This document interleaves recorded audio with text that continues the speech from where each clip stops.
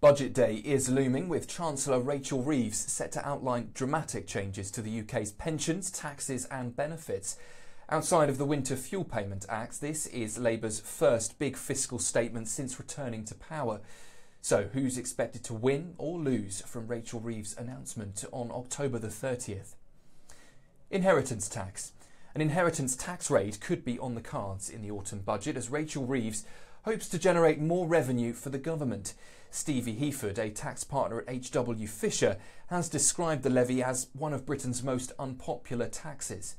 The tax is charged on someone's estate, including their money, possessions or property, once they pass away. It's levied at 40% and comes into effect if the deceased's estate is valued above the £325,000 threshold. It's not paid if the value of someone's estate is below the £325,000 threshold, or if they leave everything above the £325,000 threshold to a spouse, a civil partner, charity or community amateur sports club. Sir Keir Starmer and the Chancellor are reportedly floating multiple changes to inheritance taxes, several exemptions and relief, as opposed to directly raising its rate. Taxpayers could reduce their liability by making gifts 7 years before their death, or through business relief or agricultural relief for inheritance tax. Ahead of this month's budget, the Treasury has refused to comment on speculation, but ministers are understood to be exploring ways to plug a £40 billion shortfall in public finances. Recently, analysts have scrutinised the tax due to thousands finding themselves pulled into higher tax brackets because of ex-Chancellor Jeremy Hunt's decision to freeze allowances until 2028. Heaford added the decision by the government to freeze this figure until 2028 rather than increase it in line with inflation means that many people have found themselves caught in the inheritance tax trap for the first time. National insurance.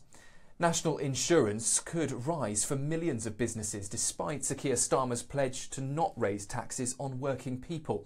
In recent weeks, government ministers have sidestepped the question over the rate paid on employer contributions, being raised come October the 30th. Earlier this year, the national insurance rate for employees was slashed twice for 27 million workers, from 12% to 10% and then again to 8%. Rumours of a potential tax hike have been slammed by the private sector as a tax on jobs as the economy continues to recover post-COVID. While the Prime Minister has claimed Labour will stand by its promise to not increase taxes on working people, it is understood employers will not come under this group's banner. As it stands, businesses pay national insurance of 13.8% on a worker's earnings above £175 per week. Neil Insall, a partner at business advisory firm Blick Rothenberg, warned a tax rise won't get Britain working and would be counterproductive to Labour's goal of economic growth. If Labour does want to see more people in work, then they should beware creating what has been called a tax on jobs and instead focus on reducing the tax gap and giving HMRC the funding it needs to do this, rather than putting even more pressure on British businesses. Benefit cuts. Over 400,000 claimants of sickness benefits are at risk of losing their benefits in plans which are being drawn up by the Chancellor. It's understood Rachel Reeves is looking to reform DWP work capability rules in a move that will affect recipients of payments such as personal independence payment. Benefit claimants currently on long-term sick leave would be reassessed as needing to prepare for employment by 2028-29. These cuts are reportedly a part of a £3 billion saving target that Rachel Reeves wants to meet to cut excess spending. A government spokesperson previously claimed that the current work capability rules are not working. Government ministers are preparing to work alongside GPs and bring in jobs coaches to visit mental health patients in hospitals to get people back into work. Work and Pensions Secretary Liz Kendall has claimed that trial runs of employment advisors giving CV and interview advice in hospitals can lead to dramatic results. However, this proposal has come under fire from some disabilities rights campaigners. James Taylor, the Executive Director of Strategy at disability equality charity Scope, called for evidence from the government that job coaches being sent on visits will not cause distress to patients. Capital gains tax. Reports suggest Britons should prepare for capital gains tax to be raised in the budget later this month, but homeowners could be given some much-needed relief. Labour ministers have opted to leave the tax levied on the sale of second homes and buy-to-let properties untouched. It's understood this is due to anxieties that raising the rate would cost money instead. The top rate of capital gains tax for properties fell from 28% to 24% under the Conservatives in their last budget. According to the OBR's forecasts at the time, this reduction would generate almost £700 million by raising the number of property sales and consequent income from stamp duty.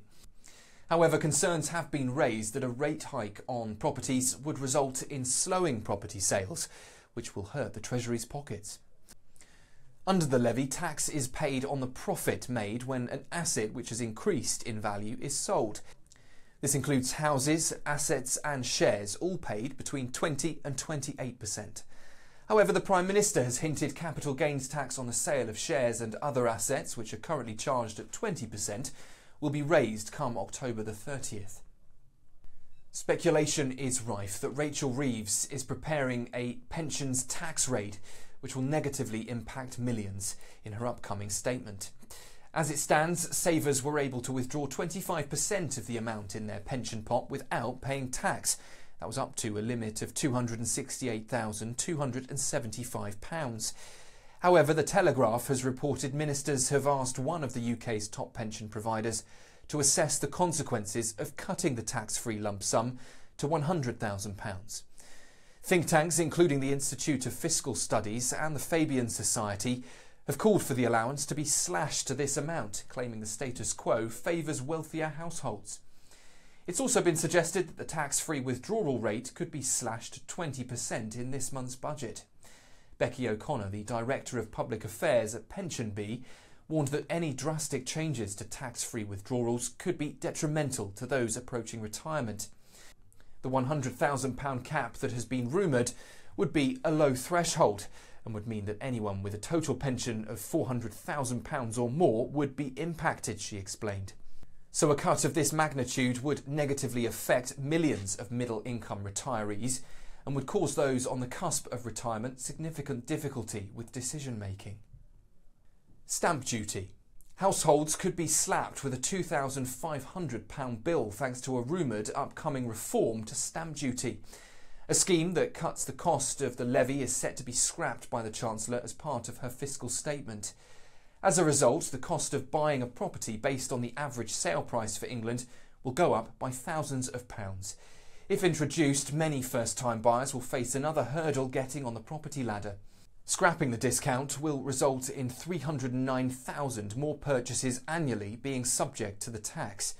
Under former Prime Minister Liz Truss, the house price threshold at which stamp duty is paid rose from £300,000 to £425,000.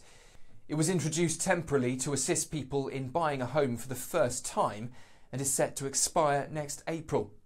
Adam Corlett, a principal economist at the Resolution Foundation, has described stamp duty as a fundamentally bad tax and urged Rachel Reeves to look elsewhere in raising revenue.